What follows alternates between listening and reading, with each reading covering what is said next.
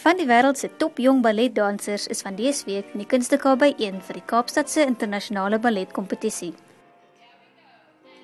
Lande sover as Suid-Korea, Argentinië, Rusland, die VSA en Cuba word in die kompetisie, bekend as die Olimpiese Spele van Ballet, verteenwoordig.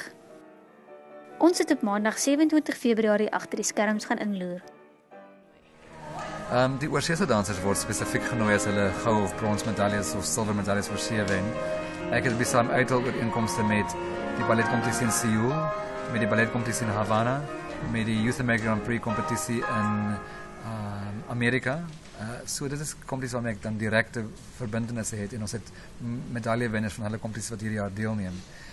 Met die Suid-Afrikaanse jong dansers wat ek probeer doen is om te kyk vir jong dansers wat die potensiaal het om wel te ontwikkel as ons dan intensiewe werk met hulle doen. Want op die einde is my passie Suid-Afrika en my passie is ballet.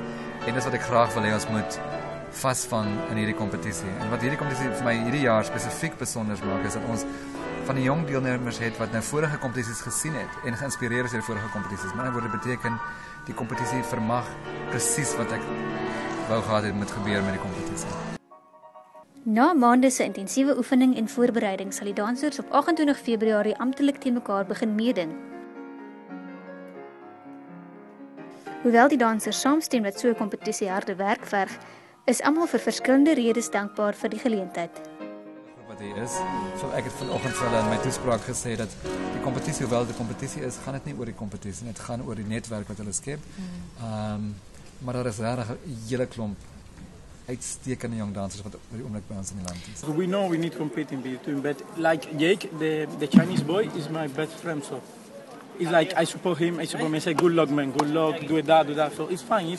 It's like Doug said, the first is making friends and the competition is later, yeah. Tell me, what does this opportunity of taking part in this competition mean to you? It means the world. It's going to be such an experience and I'm going to learn so much from it and I just can't wait.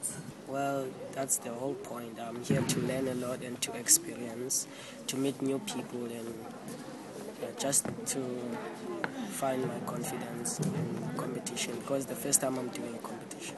It's a really huge thing and it means a lot, you know. It's a great experience just to learn from all these people who have had the experience that we haven't had and just to be exposed to the international standard. It's excellent, yeah. Jy kry inspirasie, jy wil soos hulle wees, jy wil so goed soos hulle wees en ook so hoog spring en soveel draai. So dit is baie goed, dit laat jou harder werk.